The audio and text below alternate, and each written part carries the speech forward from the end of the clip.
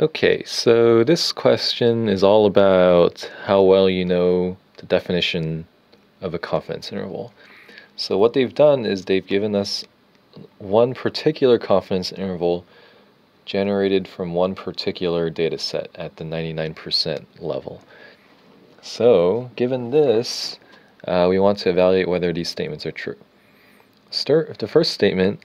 With 99% confidence, wives are estimated on average to spend 1 to 6 hours each week on household chores, I guess, compared to their husbands. So the key here is that the statement refers to 99% confidence, not 99% probability or 99% of anything else. So this statement is true because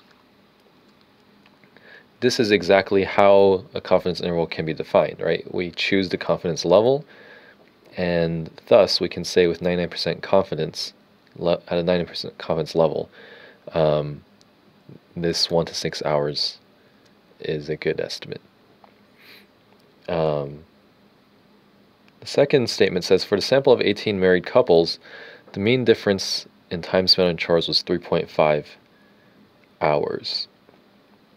Notice that they're talking about this particular sample of 18 married couples, not any statement about the true parameter.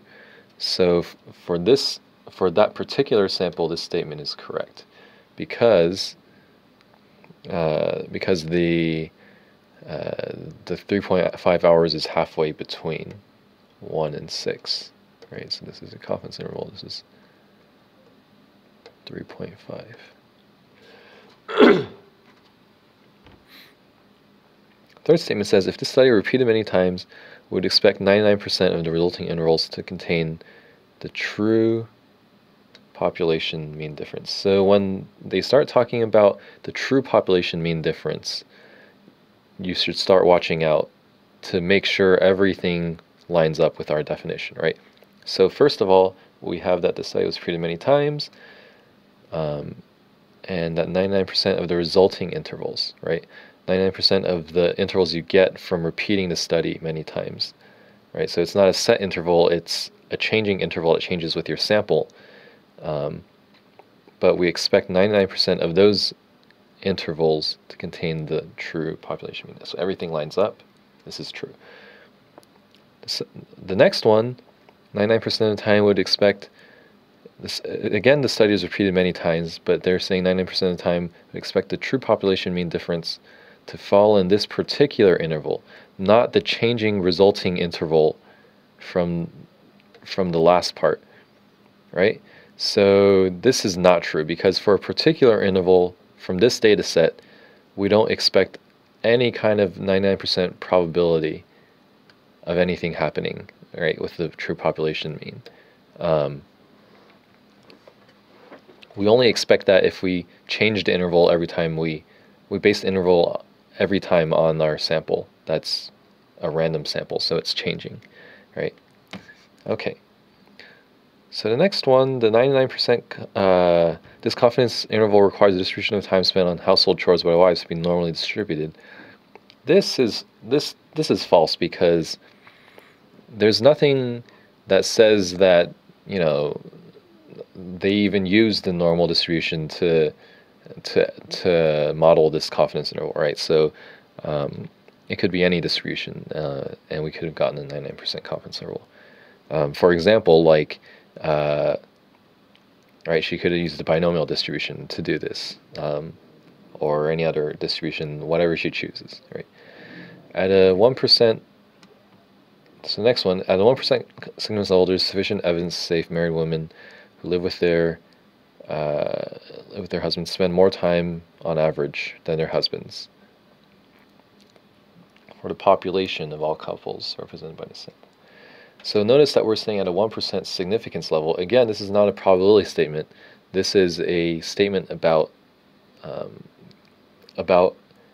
how much evidence we have for the mean being above 0, right? Because if this difference is above 0, then married women spend more time than their husbands. right? Because the difference is women's time minus husband time, right? So this is true because this whole confidence interval is above 0. So, and it's a 99% confidence interval, right? It's a 99% confidence interval. So, so this statement is true. And finally, a 90% confidence interval made with the same data would be narrower. This is, again, true. And the reason this is true is because you should think of this, you can think of this two ways, either pictorially or intuitively, right? So here's the picture. Let's say this is a normal distribution, right? Again, we know it doesn't have to be normal, but just for illustration purposes, right now we're covering 99% of the area under the curve, right? So this area is 1%. If we where, you know, this area, right? So the total area is 1%. That's outside of our coverage interval. Now, if we want a 90%, clearly we can afford to shade in a little bit more area on both sides, right? So this interval shrinks, and now this this total area is 10%, right? So we increase this area, the area outside our interval. We decrease the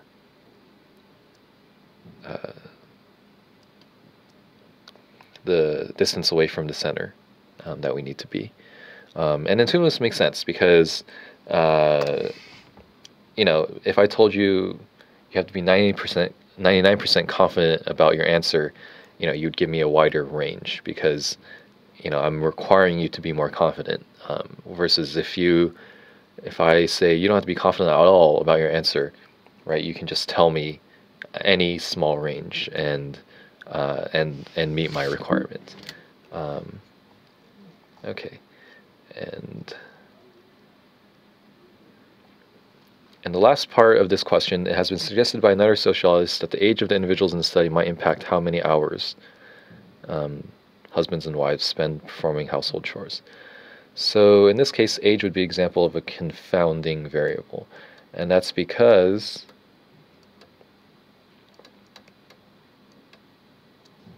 it's a variable that you don't really care about, right? So the study only cares about whether wives spend more time than husbands, right? So that's the research question they're talking about. They're not worried about if age also affects how much time people spend on household chores. So it's a confounding variable that all it does is throw doubt and onto the results of the survey, and it's something that you must account for, but it's something that you're not interested in researching.